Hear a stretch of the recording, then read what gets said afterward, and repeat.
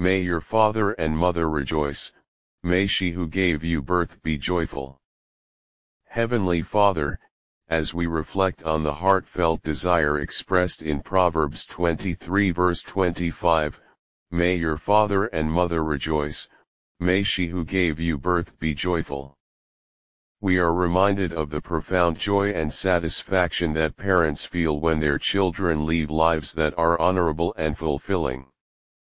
This verse not only calls us to live in ways that bring happiness to our parents but also highlights the importance of family bonds and the deep connection between the well-being of children and the happiness of their parents.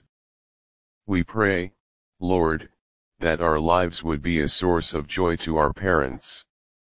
Help us to make choices that reflect your wisdom and love, choices that honor not only you but also honor the love and sacrifice of our parents.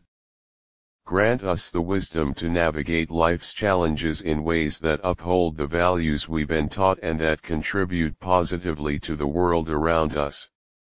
Where there is estrangement or sorrow within families, we ask for your healing and restoration.